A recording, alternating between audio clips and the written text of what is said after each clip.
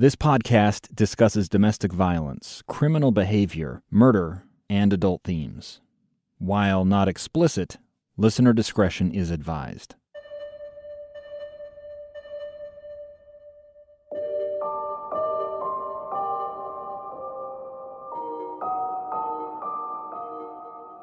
Morning dawned on day 2 of the search for Susan Powell, with more cold, icy weather over West Valley City, Utah.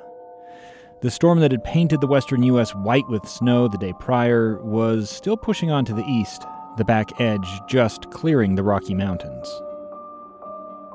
Detective Ellis Maxwell hadn't slept much. West Valley's lead detective on the case had stayed up late the night before, following his frustrating first interview with Susan's husband, Josh.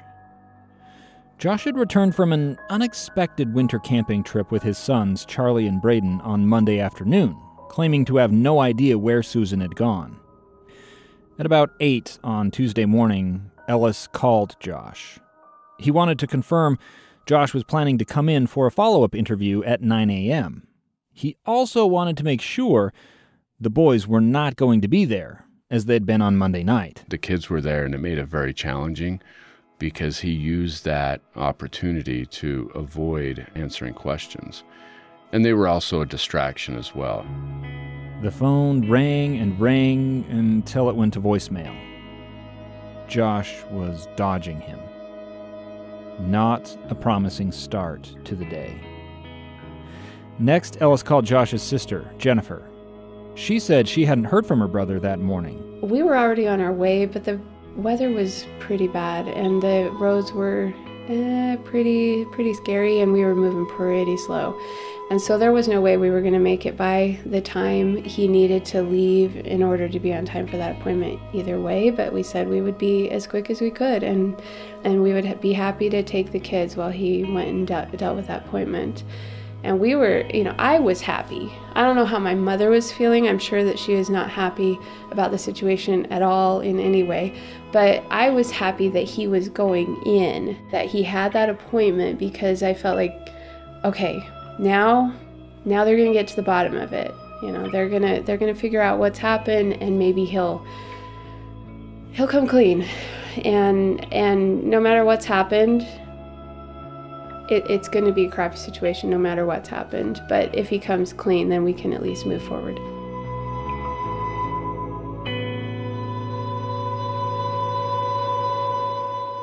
This is Cold, Episode 5, 10 Minutes. I'm Dave Cawley. Josh had also got up early that Tuesday morning. Neighbors saw his minivan backed into the driveway at 8 a.m. He'd opened all the doors and was busy cleaning out the interior. Dax Guzman, one of those neighbors, had heard Susan was missing. He dropped by to check on Josh. I drove up. He was getting in their van with the boys, and I had stopped by, and I just parked behind him. He asked me if I wanted to go inside, and I feel kind of weird about the whole situation, and maybe it's me being paranoid, but not anymore. But I didn't go in. He asked me if I wanted to go into the house, and felt kind of weird about it. Still do, because that was the day after she disappeared, and that was strange. Now, by that point, Josh was already overdue for his police interview. When his sister Jennifer arrived, she learned he had had other priorities that morning. But we got there, and Josh wasn't even kind of close to being ready. Just wandering around the house, doing things. I kind of peeked out in the garage. He'd come out from the backyard into the garage with this big armful of, looked like kind of wet rags and stuff. And he came in, he was doing lots of different, it looked like a lot of cleaning, and he put in a load of laundry, and he was like, why are you doing that? Your wife is missing. And, these aren't the things that people do when they're not guilty. Jennifer suspected Josh had done something horrible. She felt if she could just get her brother out the door and to the police station, The nightmare of the previous 24 hours might end. Shards of glass from the window the police had smashed still glittered on the living room carpet. Josh asked Jennifer to vacuum them up so the boys wouldn't cut themselves. He's listing off, and change the laundry, different things. He wants us to do all these things. And I don't feel comfortable with this. I really don't. But what am I supposed to say? Agree with anything he says at the moment. First of all, finally he gets through and finishes his shower and leaves. And I tell my mom, I don't like this situation. I don't think we should be cleaning anything. I think that this isn't right. And so she called the police and asked them about it. And what are they supposed to say? Don't touch anything. They don't know where we're at with our loyalties, how much we're going to be doing to help him and try to cover up problems and things that he's done. They have no idea. So of course they're going to play it cool. And we didn't find this out until, I can't remember exactly how much longer that before they show up, and my heart just sank. They show up at the door and I'm like, I knew it. I knew we shouldn't have been doing anything. But what can you do?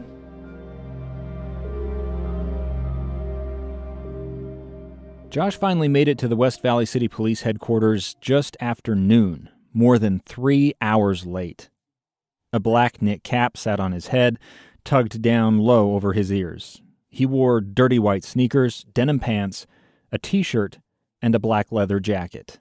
At 1:45, Josh and Ellis entered an interview room. Cameras were rolling.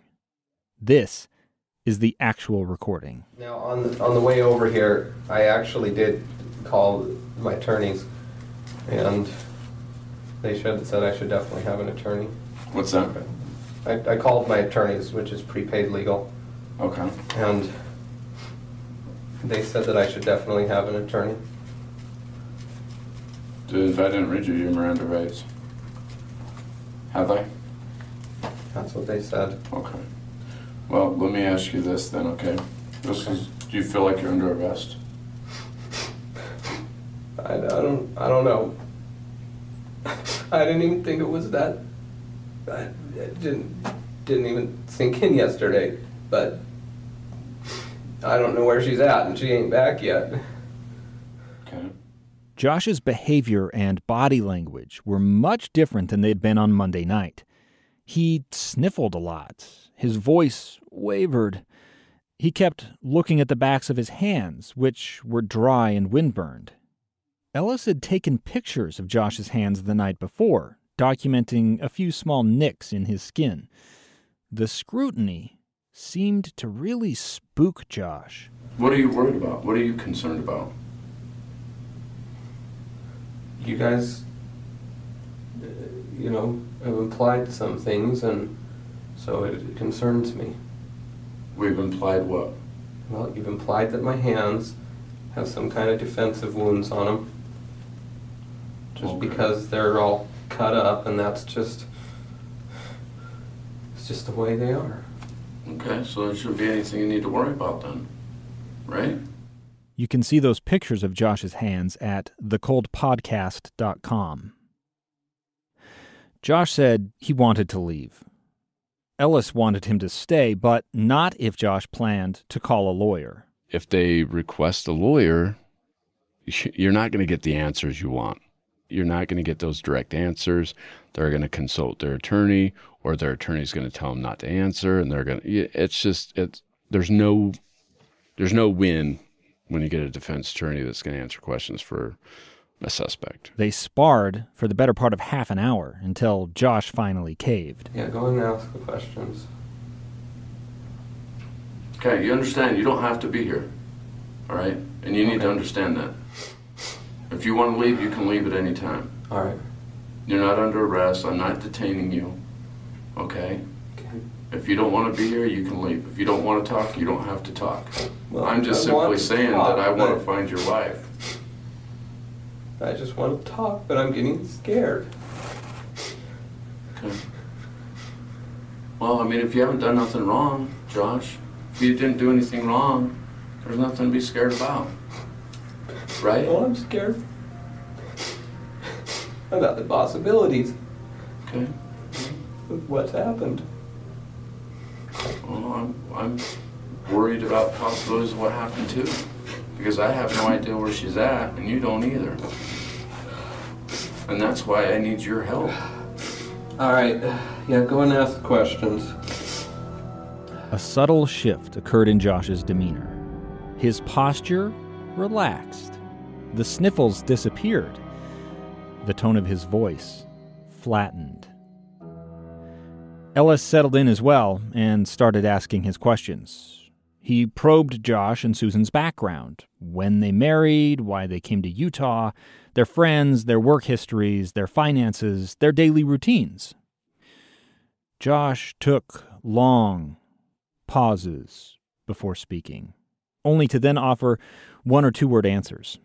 Ellis would move on, then Josh would suddenly interrupt with some insignificant detail. At one point, he even bragged about how little he could spend feeding his family.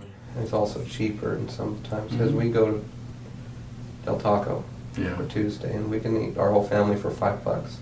Really? Wow. $4.70. Ellis tried to keep the conversation on track. He asked about the weekend leading up to Susan's disappearance.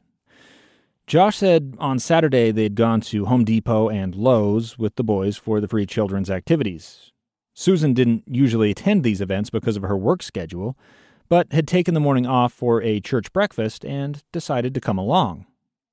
Around noon, she left in the family's minivan, their only car, on her way to work.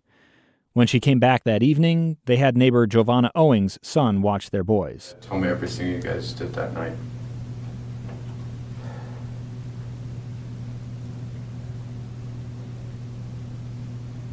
What you guys talked about, what you argued. You're sitting here thinking. We didn't. I know you're we thinking. didn't. We weren't arguing. We had a babysitter. I think her son Alex was babysitting, and I can't remember what. Can't remember what we were doing with the babysitter there. Okay. So you don't remember what you guys did from 6 o'clock till you went to bed on Saturday night?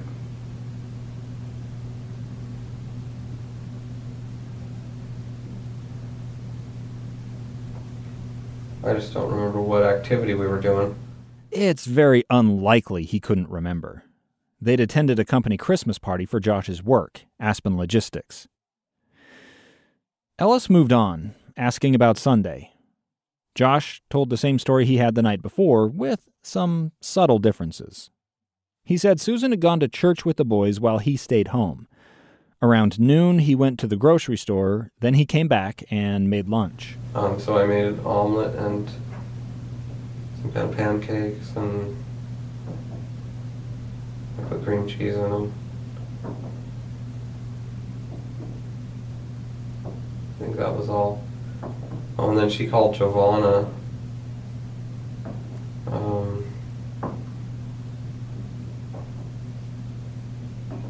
Anyway, Giovanna came over. Mm-hmm. She had some pancakes too. Josh again described Susan getting sleepy and taking a nap, Giovanna going home, Susan waking up to eat hot dogs, and then Josh taking Charlie to go sledding. And I was talking to my son about s'mores. You know, he was just super excited about cocoa and s'mores. There's snow. Gotta eat cocoa. It's Christmas.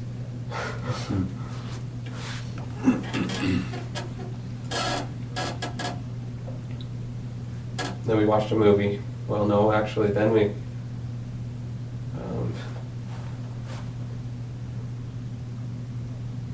no, she wanted the couch cleaned, so I did the rug doctor. We try to do something each week, you know. It's too hard if it's all wet at once, you know, when it dries slow. So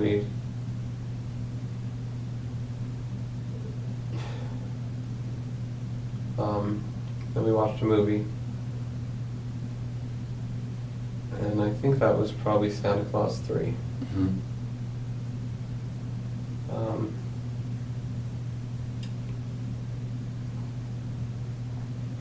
And then we finished up the movie. I talked to her about taking the boys to do s'mores and try out the new generator, you know. Mm-hmm. And she went to bed. I finished packing and loaded them up. Ellis wanted to know, had Susan raised a stink about Josh leaving in the middle of the night on a Sunday with a blizzard bearing down with the boys in their only car when they both had to work the next morning? Did you make arrangements? Did you guys talk about arrangements for her getting to work? I was thinking it was going to be Sunday, and I didn't even think about work. And her? I guess it didn't cross her mind at the time. Okay. And then what time did you say that she went to bed? Probably 12:30-ish. Okay.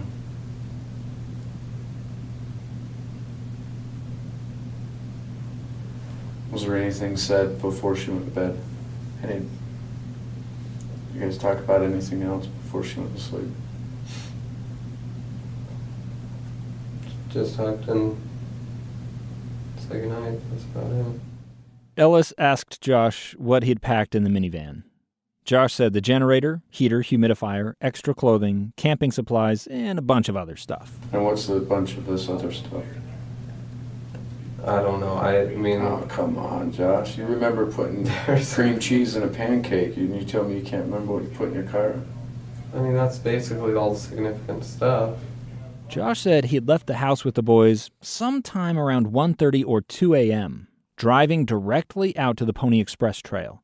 He had a full tank of gas and made no stops or detours. But it was also snowing, and so I was pretty focused on the road. Okay. Looking for a turnoff. Like I say, I just found a trail. And were you concerned with the snow, knowing that there was a snowstorm coming in? Yeah, I was. In a minivan? Actually, the minivan handles like a 4x4. Okay. Yeah, you can go some serious off-roading with that minivan. Okay. So, I mean, wasn't that a concern with the storm coming in and it was already snowing? It wasn't already snowing when I left. No, it was snowing when you got out there. It was, yeah. And so I was watching the road and I'm going, how thick is this going to get? Mm-hmm. And, you know, are we going to get stuck? And then I thought, well, you know, what are the odds that it'll be anything that'll get us stuck out there? Mm-hmm. You know, and we have the generator and the heaters, and so it's like, well, we can risk it. Yeah. We're already here, what the heck, you know? Okay. So about how far do you think you went west on the trail? If you had a guess. I don't know. Maybe 20 miles, or who knows. Okay. So maybe 20 miles? It was the same vague answer he'd given on Monday night. Josh had Ellis at a disadvantage here. The detective, he didn't know the geography. Honestly, I gotta be honest with you, I've never been out there. I need to make a trip. I haven't been out there too often. Out there, so it's a nasty road. Okay, so I don't know if there's like any landmarks, if there's camping grounds all along the road. If there's. In fact, there's only one formal campground along the old Pony Express route in Utah's West Desert. It's at Simpson Springs. Most of the land along the trail is public and open to primitive camping, meaning people can set up wherever they want for free. That's Josh's kind of trip. And it's exactly what he said he did. He claimed to have reached his campsite sometime around 4 a.m. on Monday. Now, that timeline does work. I personally retraced the route he described by driving it myself in early December of 2017. You can read about that trip at thecoldpodcast.com. Considering the time needed to set up the generator, heaters, and humidifier, Josh wouldn't have made it to sleep until about 4:30 a.m. He told Ellis he'd come awake with the sunrise, even though the sun was obscured by the storm, at about 7 a.m. That would have been a very short night of sleep. After waking, Josh said he made a campfire and roasted marshmallows. He and the boys kicked around their campsite for a couple of hours, then drove aimlessly along various dirt trails. Around noon, he turned for home. Where'd you stop and wash the car at? Just the first car wash I saw. Where's that at? I guess it's in Lehigh. What road were you on? Couldn't tell you. That one that comes through Lehigh. Okay. What was the car wash like? What kind of a car wash was it? Well, it was a self-serve. Self-serve? Yeah. Okay. What was the name of it? I have no clue. How'd you pay Just for the cash. services? Okay. So when you say self-serve, is that describe what it looks like? Just garages that you can pull into and wash. Okay. You just get your pressure washer. No attendant that's there, no gas station? Okay. No, there. How many bays are there? I don't even know. There's a handful. What side of the road's it on?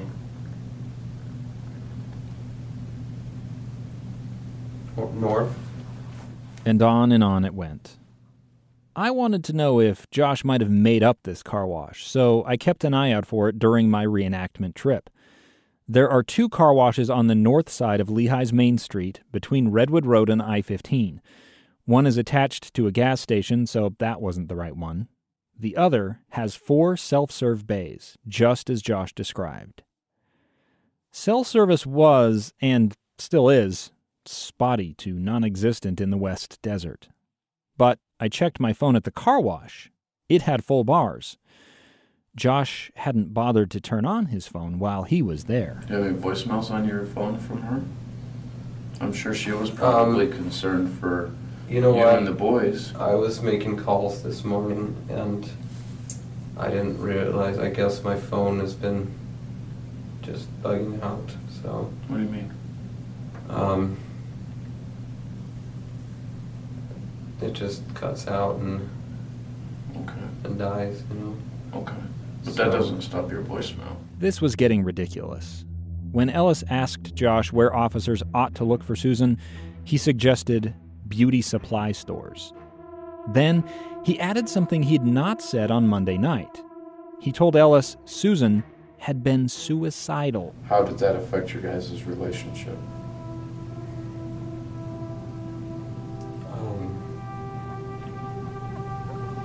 Well, we started seeing a counselor. Oh, and she was depressed that I wasn't going to church. Okay.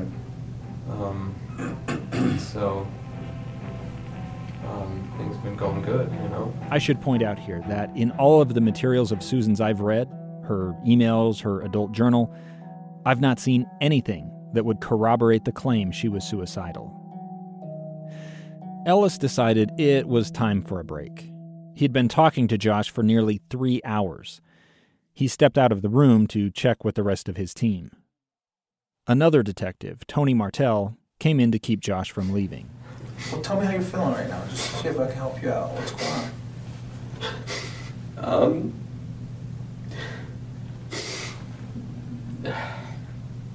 I mean, let me help you out, man. Okay? Seriously.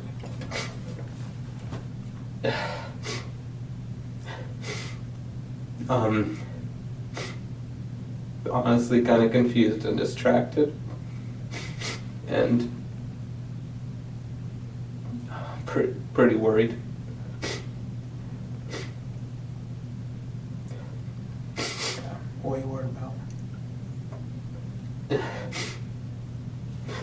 I just don't think she would. Okay.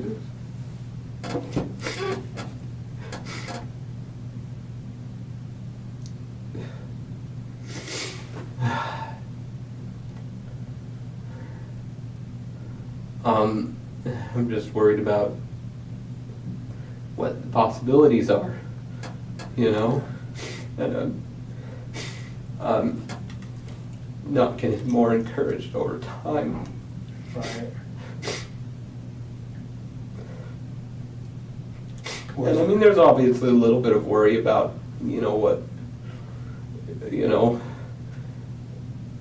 what's going to happen to me or my boys, but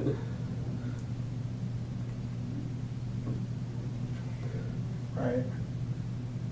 What can I do to help you with that? I don't know. And then that's one here. Just have to take it one day at a time. Right. Martell didn't buy it. Here's Ellis Maxwell. Yeah, he was taking advantage of, a new person being in the room. He was taking that opportunity to, literally put on an act, saying, "Oh, my wife," and which was all nonsense. At the end of the day, is what he's doing is he's trying to take advantage of the detective. What he didn't know is the detective had already watched and had been monitoring, right, the entire time. I mean, we're not dumb. And, so it wasn't going to go anywhere. Josh kept up the emotion. Are you a grief counselor or something? No, I'm a detective for West Valley. I am. It's just come in here and just say hi while he's on the phone, so you're not here by yourself wondering what's going on. Well, I appreciate it, because every time I sit in here by myself, I just want to leave. Yeah, I don't want you to do that, because we got to get, figure out what can help you, When Ellis returned, Josh switched back to the blank, emotionless stare. I need you to tell me what you think has happened to her.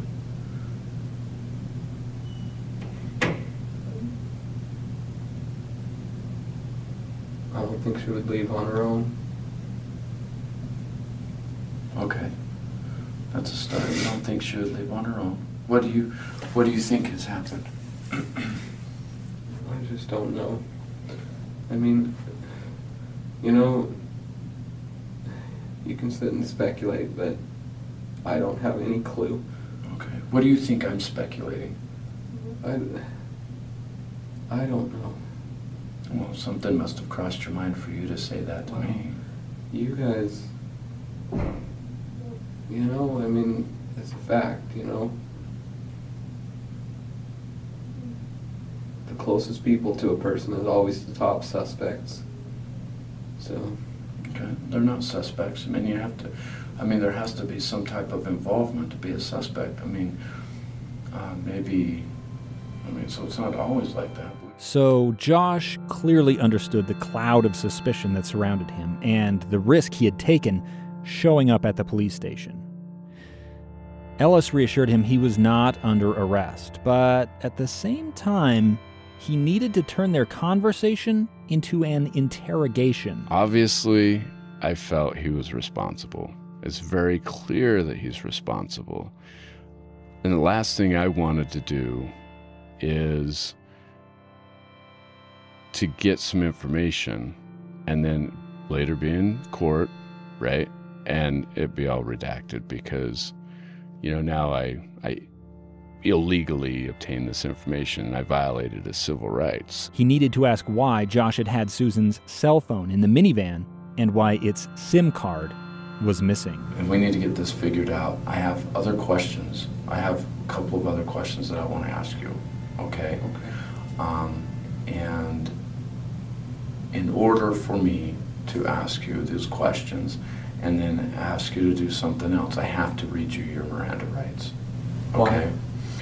The reason why is because it's a... What does this mean, read me my... Okay, well, let me explain to I'm you. not sure what you're getting at. Okay, let me explain to you. That's probably one of the most challenging things in police work and in investigative work is when you have a suspect or a person of interest and you're interviewing them or moving into an interrogation, you've got to read them the rights, right? And you've got to do that in a fashion that you want them to talk to you still. You're not under arrest. You're not going to jail. Okay? I'm not going to cuff you up, all right? And like I said, again, you're not under arrest. You came here on your free will. You could leave at any time. You already knew that. You still know that, right? Although I want to ask you more specific questions, and I want to see if you say that you're willing to help us out, then what do we need to do? We need to eliminate you as being a person of interest. There's nobody else out there for me to go and talk to and to clarify. So I need to clarify your story. I need to verify your story, right? I guess at that point, then I need to. So I need to verify. Probably need to consider. So I need lawyers. to verify. Okay. Well, and if that's the case, then that just is going to prolong the. Well, whatever. I'm just what I'm going to do is I'm going to read your rights. Well, I told you everything that I know. Josh would not crack. The time had come for Ellis to make a gambit. I'm going to read you your rights. Okay. We have your house. You're not going to be able to go back to your house. Okay. What do you mean? Your house is ours for right now. We're not going to let you back into that house. Okay. Your car is ours. We're not going to let you have your car. Okay. We need to find her, right? Yeah. Isn't that what your goal is? I would hope that our goals is the same. The look on his face was great, and the feeling was wonderful for me, and I was very hopeful that we would find something in his van or inside the home that would support that he was responsible. Ellis read Josh his rights, not once, but twice, and asked if he still wanted to talk. Josh wouldn't give a straight answer. Yes I don't or know no. if I'm ready to do that. It's yes or no. Yes or no. You want to have a minute to think about it? No, I was already a little bit concerned. Well, I'm concerned about your wife not being around. So let me step out for a second. I'll come back and grab you. Okay? Grab me for what? Well, if you don't want to talk, Then what? then I guess you're going to leave. Okay. I mean, you could leave anytime anyways. Josh stood, a look of relief on his face. Yeah. I mean, let me think about it for a couple days and. Your wife is missing, Josh. Yeah, but I've always. And you want to think about it for a couple of days? Ellis left the room. Just as Josh was about to follow, Detective Martell appeared again. He coaxed Josh back into his seat. There were no sniffles this time. When I go out, that's when I learned that, we have the children, and we've got them at the Children's Justice Center, and another detective had done a fabulous job doing a forensic interview as best as she could. Remember, Josh had left Charlie and Braden with his mom and sister. In her brother's absence, Jennifer had tried to prove to the police her loyalty was to Susan and to the truth. So I just told them, I tried to, off to the side where my mom couldn't hear so much. I told them, hey, look, this isn't a good situation. I think that there's something going on here, and I don't know exactly, but I'm willing to help. Whatever you need me to do, I'm willing to help. The police asked Jennifer to take the boys to the South Valley Children's Justice Center, so she did. Charlie was 4, going on 5, so not the most reliable witness. You can't put a lot of credit into children's sense of time at that age. Still, he said enough. Charlie said Mommy had gone camping with them, but stayed in the place with the shiny rocks and pretty flowers. To Ellis, that sounded a lot like the West Desert. So, it's some information. Is it the information we need that's going to get us what we want? No.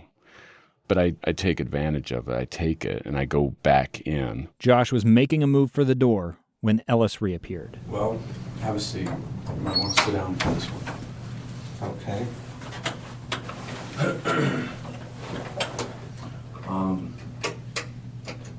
just spoke with some of, sorry, this chair's screwed up. I just spoke with some of our other detectives. And you're going to have to wait here with us. You're not going to go anywhere. One of our detectives just interviewed your children. And your children are telling our detectives that Mom went with you guys last night. And that she didn't come back. She did not go with us. Okay, well, with that, just getting that information, you're not going to go anywhere. I'm not going to let you leave. I'm going to detain you. You sit right here. If you want a lawyer and you want to talk, or you want to change your mind and talk, or take a CVSA test, then we can do those things. But now with that in mind, They know that she didn't go with us. Ellis admitted to me that he had entered dangerous territory here. I told him he wasn't going to leave and, maybe violated his rights for 10 seconds, but it was frustrating. I'd never in my career experienced an individual like that before. Josh was literally and figuratively in a corner under the withering stares of two detectives who obviously believed he was responsible for his wife's disappearance. Suddenly, every assurance he had received that he could leave whenever he wanted evaporated. let's go back to the rights real quick. You're not leaving either way.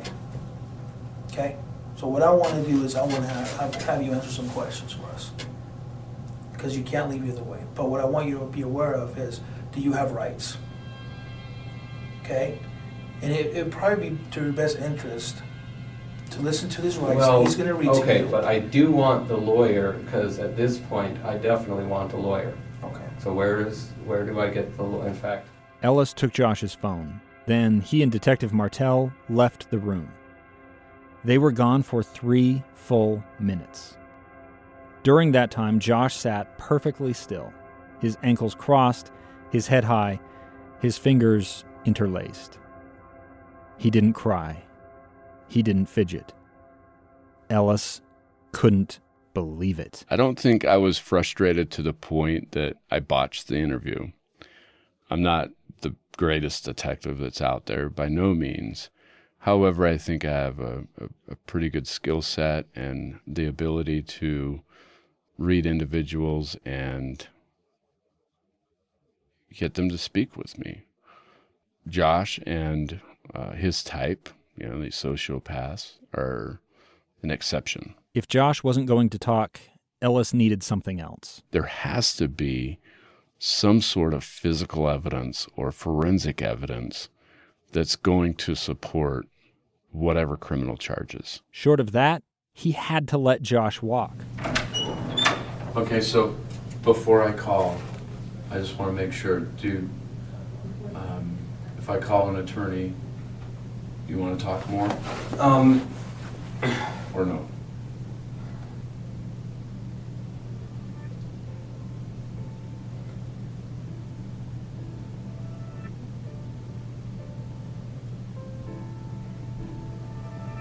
honestly, I'm already feeling sick. I wanted to go a long time ago, and at this point, Okay. If you want to leave, you can leave. I can leave. Yeah, if you want to leave, you can leave. Okay. Now, and you're keeping my phone, or I'm going to keep your phone.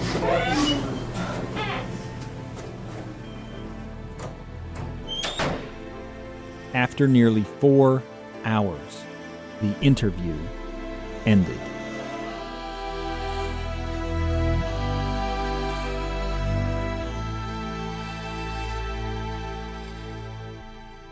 Listening to the recording now, it's hard to understand why Ellis let Josh leave. I asked him to explain his thinking in that moment. It's all kind of circumstantial, right? You can't tie it to a specific crime. You can't say that Josh is responsible for her disappearance based off of any of that, because we don't have any witnesses, we have no confession, and we have no body. To use a chess analogy, he had put Josh in check, one move away from game over. but Josh kept moving his pieces just enough to stay out of checkmate. The police needed to trap Josh. The rest of the major crimes team had been at work drafting warrants while Josh and Ellis were talking. You know, there was enough evidence there that, and suspicion, right? Reasonable suspicion that we could secure these just based off of, his lack of statements, his story, Susan not having any criminal history, no past of running off and abandoning her family. So you got a lot of stuff like that can support the reasonable suspicion, but you don't have the probable cause to put the guy into jail. 2 detectives had also gone to Susan's work that afternoon. Now, during both of Josh's interviews with police, he mentioned a coworker of Susan's named Linda. The 2 detectives who went to Wells Fargo Investments wanted to find Linda. But Linda Bagley wasn't there. It was her day off. Tuesday I had off, and my other coworker sent me a message saying, "Have you seen Susan or talked to Susan?" And I said, "No."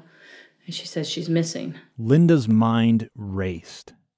She thought about all of their conversations, all of Susan's frustration with her marriage and talk of divorce, how she had said, "If something ever happens to me, make sure they look at Josh." Linda knew Susan kept a set of secret personal files in her desk drawer. And I told my coworker to make sure she gave this information file folder to the police. So I wasn't there. I'd seen it in my drawer, though, a week or 2 beforehand, and thought, oh yeah, I remember. Susan told me about this folder. And then she disappeared, so... The detectives found the documents, including a journal, a typed description of a trip Susan had taken with Josh and the boys to Simpson Springs the prior May, notes about divorce attorneys and significant fights with Josh, as well as copies of emails in which she described extreme unhappiness with the state of her marriage. The detectives also checked in with the Wells Fargo security team. They confirmed Susan's badge hadn't been scanned since she left the building at the end of her shift the afternoon of Saturday, December 5th. Security cameras had recorded her walking out to the garage and driving away in the family's minivan. Back at the station, Detective David Greco finished writing a search warrant for the house and minivan. He explained a need for police to seize property, including at least 2 computers officers had seen at the house on Monday. The warrant made clear they expected to find evidence of crimes, possibly including obstruction of justice, unlawful detention, kidnapping, and murder. Josh left the interrogation room at about 4:15 on Tuesday afternoon. While he was technically free to leave, he had no car and no phone with which to call for a ride. Ellis had assured him he could have the van back that night once he finished searching it. And we wanted him to stick around. I mean, obviously, we want him to stick around and get back in this minivan, and we want to see where he goes, right? Hopefully he returns to the location wherever he disposed of her. But it was going to take some time. The judge didn't sign the warrants until about 7 p.m. Ellis led the search of the minivan. First, he had a forensic expert scan the tailgate, cargo area, and front seats for blood. He found nothing. A cadaver dog also sniffed the minivan, but didn't show any interest. The inside of the van looked very different than it had the night before. All of the clutter was gone. The camping supplies, the tools, the generator, and the rest had all been removed. Ellis found a camera, a flash drive, and a white plastic trash bag sitting in the open. The garbage bag appeared to have come from the kitchen of the house. It held all the slimy refuse one might expect: banana peels, orange rinds, and fast food wrappers. Of more interest were a pancake, a breakfast pastry, a used paper plate, and an empty container of orange juice concentrate. Now, these were presumably from the lunch Josh had prepared on Sunday, just before Susan started feeling drowsy. So clearly we took it, we analyzed everything out of there. It was a theory that he poisoned or sedated Susan. You know, whether if it was with prescription medication or whatever, but we felt that he likely put something in her food because he cooked her some food, that Sunday. Tests on the garbage would later come back negative for any drugs. Still, it seemed odd for Josh to have put the kitchen trash in the minivan. Both of his garbage cans outside of the residence were empty. So he could have easily thrown that garbage sack in the garbage cans at his residence, but he chose not to. He chose to put it in his van, and he was going to dispose of it elsewhere. I don't think he expected us to take custody of his van. Ellis found something else in the van, too. Another trash bag hidden behind the driver's seat. In the floorboard, there's a storage space. And when you open that, there's another garbage sack, and it contains several pieces of heavily burnt drywall, sheetrock, whatever you want to call it. And if you put it all together, you can see that, because it was broken, right? So it's in several pieces. You can see that he had sheetrock piled. So he had a few pieces on top, and he put some sort of an object on there and destroyed it with some heavy heat. Ellis couldn't make any sense of the burned object. Whatever it had been, it was beyond recognition. He did have an acetylene torch in the garage, so it's very likely that he used that torch to destroy whatever this item was. And this item was also in there as well, but it was just a black, hard, almost like a rock, about the size of your palm. And, there was a couple of wires as well. West Valley eventually sent the item to a special FBI lab, but tests were inconclusive. They showed it was mostly steel, which would seem to rule out small electronics like a cell phone, GPS unit, or hard drive. To this day, Ellis can't say what that object was. Meanwhile, at the house, a team of 7 detectives paid special attention to the area where the 2 fans had been pointed in the living room. They wanted to know if Josh had used his rug doctor to clean blood from the couch or carpet. Forensic specialists applied a product called Blue Star on and around the couch. Blue Star can help reveal the presence of blood by reacting with hemoglobin, the iron-rich protein in blood that carries oxygen throughout the body. A series of small spots on the tile floor between the couch and the front door started to glow blue, a clear indication. That's not something that was obvious when you first entered the residence. It wasn't a significant amount of blood. These spots were very small. This blood is just tiny, like it's probably even smaller than the end of a ballpoint pen. And they look like little droplets on the tile that's adjacent to the carpet and the couch. Ellis told me it wasn't as if somebody had been shot or stabbed. This is how I interpret it when I saw it. I would describe it as if you were to lean over to your left and cough or sneeze and you had some sort of blood, in your nasal cavity or in your throat or mouth. That's what I would compare it to. The forensic team swabbed the spots, collecting samples to be used for DNA analysis. It would later prove to be Susan's blood. The Blue Star also revealed a small blood swipe mark on the upper headrest of the couch, about where your shoulder would be when sitting down. Again, it wasn't a lot of blood, but it did turn out to be Susan's. That's our evidence. We have a heavily destroyed object that we can't identify. We have a sack full of garbage that we can't find any clues as to why he would want to dispose of it elsewhere other than his own garbage can. And we have some minor, tiny blood droplets in the front room and a small blood swipe on the couch. And that's it. They tried Blue Star on the circular saw and plastic sled that had been in the minivan the night before.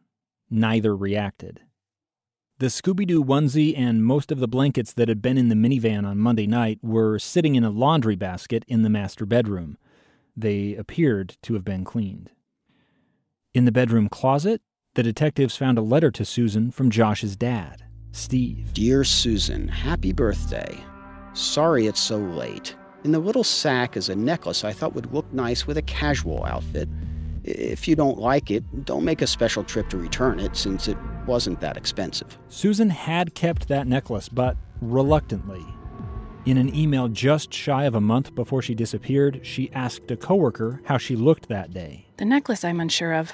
The wicked father-in-law mailed it to me. Also in the closet, the detectives spied a small notebook in Susan's handwriting.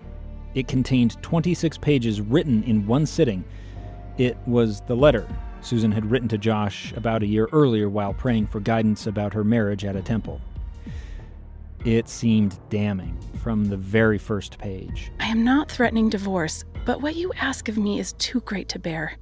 You must understand that my religion is a part of me. You can't ask me to pick and choose only certain parts of it to live and expect me to be happy. Detectives grabbed Susan's purse from the bedroom dresser. In it, they found her driver's license, her checkbook, her credit and debit cards, various store cards and receipts, a temple recommend for the Church of Jesus Christ of Latter-day Saints, photos, and a pocket calendar. There were several events marked on the calendar for days that very week. They included a potluck dinner, a church choir practice, and a concert Susan had planned to attend with Josh's sister Jennifer. She'd even made elaborate plans to overdress for her work's black tie Christmas party on December 10th. It was supposed to be a big joke because she and a coworker had gotten into trouble for showing up in jeans the year prior. She wrote this about it in an email. So I'm wearing an old formal this year. It's maroon, velvet, rose pattern on black. I'm trying to get a hold of a child's dress-up crown, and I'll do my hair in an updo to continue the overstatement. Dark smoky eyes and any other big, shiny jewelry I can get my hands on. I'm way excited. These were not the plans of a woman who intended to disappear. The detectives took the rug doctor and the bag from the Kirby vacuum cleaner, both of which were still sitting in the master bedroom. From the living room, they took the entire couch, a white yarn blanket, and they even cut up a big patch of the carpet. In the laundry room, they found 8 clean washcloths, which the day before had been soggy, sitting wet in the bathtub. In the garage, they found some, but not all, of what had been in the minivan on Monday night. 2 blue tarps, one of them muddy, the shovel, the broom, and the rake. Inexplicably, they left behind much more, including the generator, gas can, sleds, camping supplies, and hand tools. They took 5 computers out of the house, along with 7 hard drives or thumb drives. They didn't realize it then, but Josh's digital devices were going to become a key part of their investigation. Remember, Ellis even wrapped their second interview by taking Josh's cell phone. Don't come I thought out. you said you were going to give me the phone. I don't know. I think what we'll do is We'll hang on we're to going to it. hang on to it for evidence at this point. Yeah, Okay? we're gonna keep And it. it's going to be part of the case. Investigators hoped to pull information from the phone's SIM card, but Josh had anticipated the move. While sitting in the interrogation room, he had managed to surreptitiously slip the SIM card out of the phone before Ellis could take it. Modern smartphones rely almost exclusively on internal storage or removable memory, like SD cards, to hold information. Older cell phones came with little onboard storage. Instead, they often saved stuff like text messages, call histories, or cellular network tower information on their SIM cards. In 2009, GPS functionality was just finding its way into smartphones. Budget phones, like the one Josh owned, didn't include GPS receivers, meaning they couldn't self-locate. Police could only determine cell phone locations if they knew which towers a particular device had contacted. Josh understood all of this. By removing his SIM card, he was trying to block the police from seeing where he'd been or whom he'd called. Detective Daryl Dane immediately sent a letter to T-Mobile, Josh's cell phone provider, asking the company to send over records as evidence of a possible crime. That crime, according to the letter, was aggravated murder.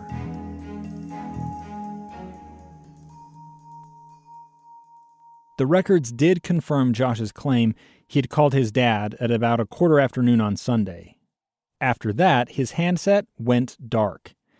It didn't connect to any towers until just after 3 p.m. on Monday when Giovanna's son Alex called him. It's interesting because he takes that phone call for whatever reason. I don't know if he accidentally answered it. Maybe he doesn't have Giovanna's number.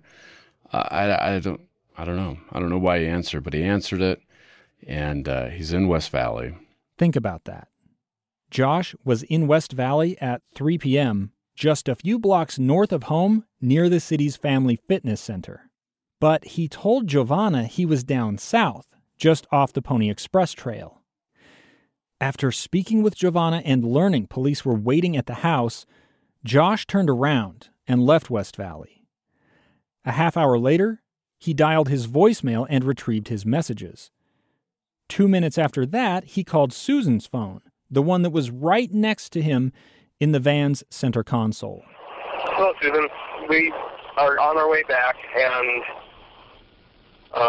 I can't believe that somehow my brain missed the day. I thought today was Sunday. That was really, really stupid. But anyway, hopefully you got to work okay. And of course, give me a call. We're, I guess, planning on picking you up. But let me know because if you have plans afterwards or whatever. So anyway, we ran into every conceivable problem. And anyway, it was kind of a nightmare. But oh well. I mean, there was some fun aspects. All right, I'll talk to you later. Okay, bye. Both of those outgoing calls went through cell towers near Point of the Mountain. That's about 20 miles south of West Valley City. Now, Point of the Mountain is back the direction Josh said he had come after leaving the Pony Express trail. He had intentionally gone out of his way to backtrack before leaving that message on Susan's voicemail. To Ellis, that's a clear sign Josh realized he'd made a mistake. Because he did slip up right there, right? You know, that voicemail, checking it, making the phone calls should have been done when he passed through that area. But his phone was off. His phone was off, so we couldn't track him. We couldn't ping his phone. We couldn't see where his location was. Josh's sister Jennifer believes he was trying to build an alibi. He's attempting to paint a picture, but the picture is turning out really badly. Yeah. Ellis said he believed Giovanna's son had unwittingly ruined Josh's plan. Next, Josh drove north, past West Valley to Salt Lake City. The phone records show he went to Susan's work, where he left her another voicemail. Hello. I'm out here, so I'm just waiting for you. So anyway, I'm in front. Okay, talk to you soon. Bye. In neither police interview did Josh describe his movements quite that way. The cell tower records proved Josh lied. When you look at those facts and you see his movements and his actions and his behavior, he had a tentative plan, and we foiled it. And because of his personality, he can't deviate too far off of his plan, right? So he follows through with it because he has no other options. He didn't plan for a plan B or a C. Unfortunately, Ellis had no way of knowing any of this on the night of December 8th. Josh just kept waiting in the lobby of the West Valley Police Station as the detectives performed their searches. A couple of patrol officers gave him a lift across the street to the Valley Fair Mall so he could buy some dinner. Then they drove him back. Jennifer waited as well. I thought he was going to come back that night after the interview that he had with the police on Tuesday morning. And so I just continued to expect a phone call letting us know that he was coming or just him showing up. Honestly, I was dreading it. I really didn't want him to come back and take the boys. I wanted the boys to stay here with us and felt like that was the safest place for them. But time just drug on, and it was kind of a nightmare of an evening. Josh didn't have a cell phone anymore, but there was a phone in the lobby of the police station. He didn't use it. Police staff reassured him, saying they'd release his minivan soon. Just wait a little bit longer. The judge had given police permission to hide a GPS tracking beacon on the minivan, which they did. Ellis had set a trap. He was hoping Josh would fall for it and, in a panic, lead him right to Susan. Unfortunately, we didn't get that opportunity. Once again, he doesn't cooperate, which he never did. Ellis walked into the lobby with Josh's keys at about 9:40 p.m. I go to release the vehicle, and he's gone, and patrol officers don't know where he left and went to. He didn't say anything. He just up and left. He'd missed Josh by only about 10 minutes. No one could say where Josh had gone. He was, as they say, in the wind.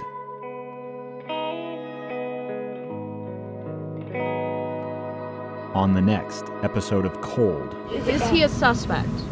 No, he is not a suspect. Is he a person of interest? We have many people we are interested in. If you haven't already, please subscribe to Cold. Toss us a rating or a review. You can find Cold on Facebook, Instagram, and Twitter at The Cold Podcast.